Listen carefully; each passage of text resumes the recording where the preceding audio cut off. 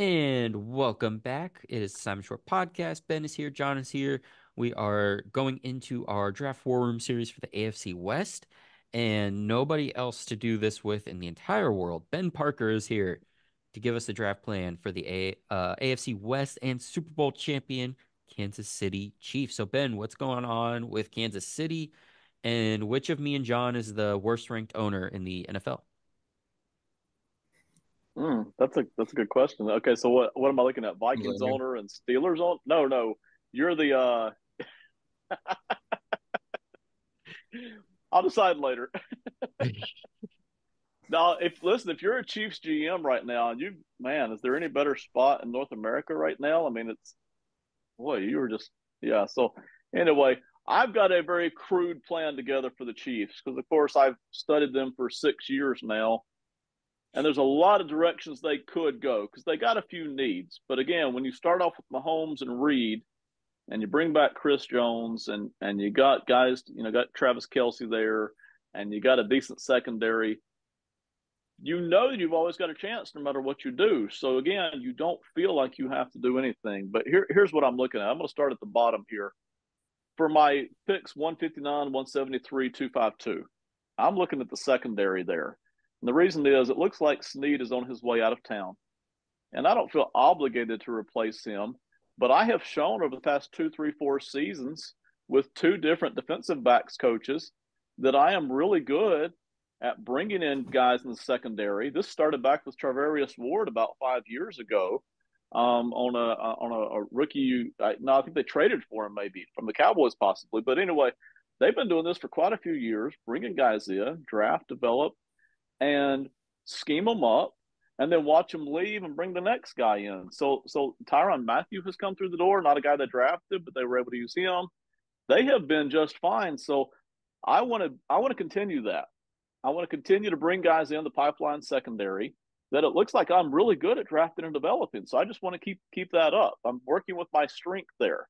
Instead of trying to attack a weakness, I'm building on my strength. I'm really good at drafting and developing defensive backs. So I want to keep that going. Um, with my middle round picks, 131, 158, somewhere in there, I'm looking at linebacker because I think it was Willie Gay that had to go. And Drew Tranquil probably is not going to be around for a long time. So I'd love to kind of keep guys in the mix there at linebacker. And I like some of the linebackers this year. So I may even look at them as early as 64, pick 64, what I've got. I might even be willing to trade up from 64. If one of the two guys that I like personally, Cooper and Wilson, I don't think they're going to be there at 64, but if they're sitting there at say 49.50, I might be willing to look to trade up from there to catch my linebacker. But now let's get to the two spots where I really, really want to focus, and this is going to be all in on this no matter what. It's going to start with wide receiver. Can the Chiefs win without him? Yes, they've shown that. But I don't want to keep asking Mahomes to do that. It's not fair to him. It's not fair to the team. It's obvious it limits what he can do. So I want to make sure over the next 5 years that he's got plenty of guys to throw the football to. And that starts with this year's draft. My attitude is when a draft is this deep at one position, and it is a wide receiver, I'm not going to take my time and just pick whoever falls to me. I'm going to try to get two of these guys. And the fact that we signed Hollywood Brown, I think it was just a few days ago, doesn't change that at all. I'm looking to bring in not one, but two of these wide receivers. And that starts right there in the first round with either an AD Adonai Mitchell from Texas, who's your physical type receiver, or a Lad McConkey, who we've already mentioned on here from Georgia, who's more of that speed crossing route kind of guy. I'm going to be looking hard at 32 for wide receiver. And then I'm going to add to that no later than the fourth round, somewhere between rounds 2 and 4.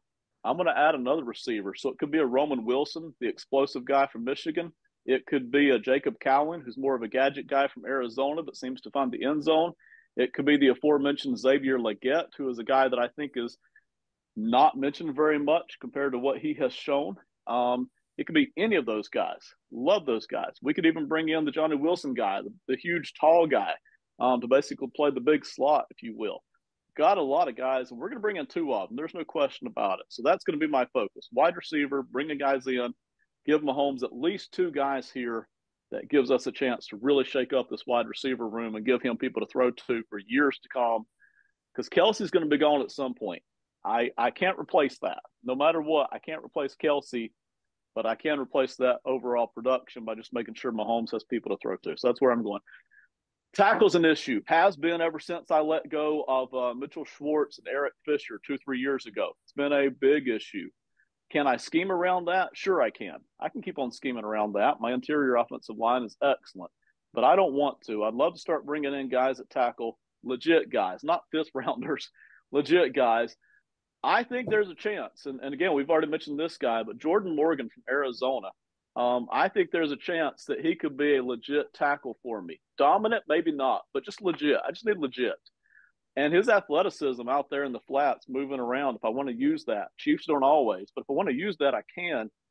Love the athleticism over there. So, do I really want to bring in another project at tackle? I haven't necessarily shown that I can develop tackles. I can develop interior O line, but not so much tackles. I'm not sure I want to do that, so that's why I'm looking at Jordan Morgan here, who seems to be pretty well set, pretty well polished. I just kind of add to it. So that's where I'm looking at. It's a crude plan, but it's one that I've got my heart set on. So, John, I'll start with you. Questions on that? Yeah, so I love I love double dipping at receiver because you do have a Kelsey retirement looming. You never know when he's going to call it quits. If we get that three-peat this year, he might hang him up.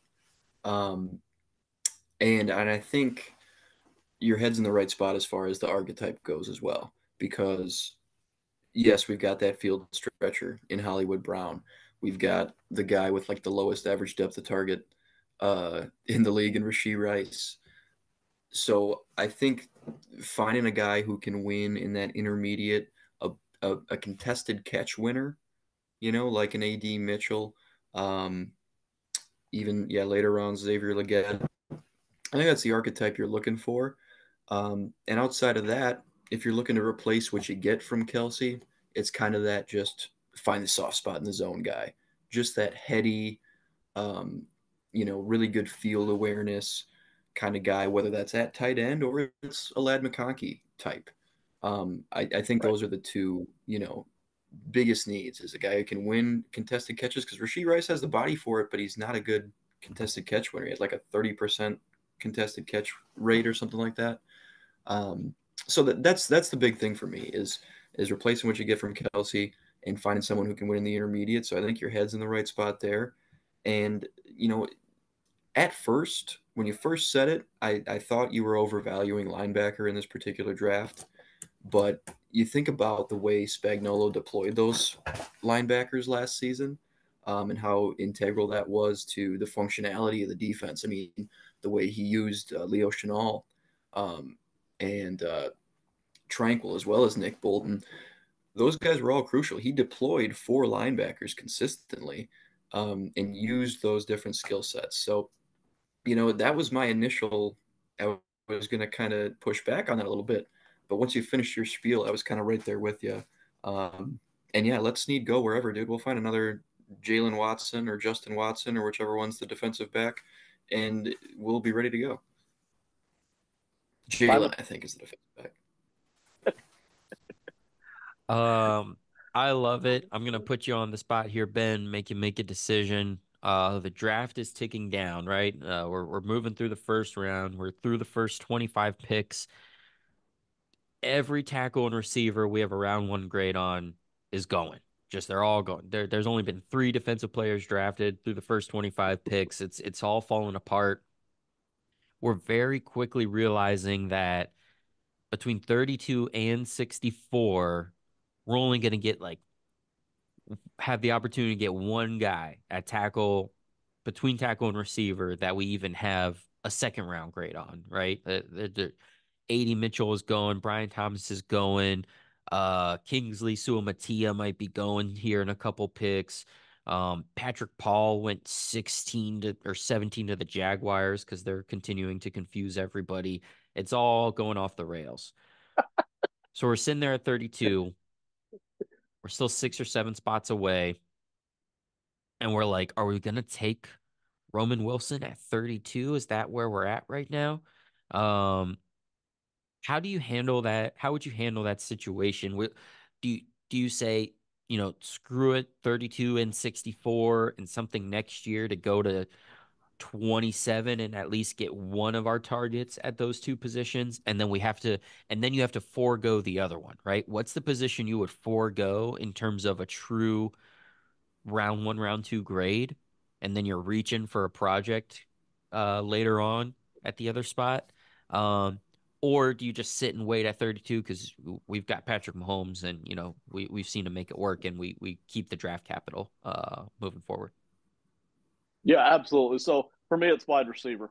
Matter of fact, if that were the case, if everything was making a hot run on tackles and wide receivers, I would be tempted to just trade back to maybe 38 or 40 and then catch somebody in that next round of wide receivers that I like. So that's a Keon Coleman, who I absolutely love. The combine was not kind to him, but the tape is. The tape is really good to him. Jalen Polk is under kind of an undervalued wide receiver coming out of Washington. Xavier Legette I could be first stabs on him at 38 or 40. Jalen McMillan is a guy that really nobody's talking about, wide receiver out of Washington. So I've got Xavier Worthy is a guy who slipped from Texas. I've got 5 guys there I like. If I just trade back to 38 or 40, I'm probably not going to sit there at 32 and take, a guy that I've got rated as 45 or 50. I'm probably just not going to do that. I can forego the tackle. I can give up tackle. I can't give up wide receiver. I'm not going to do another year without that.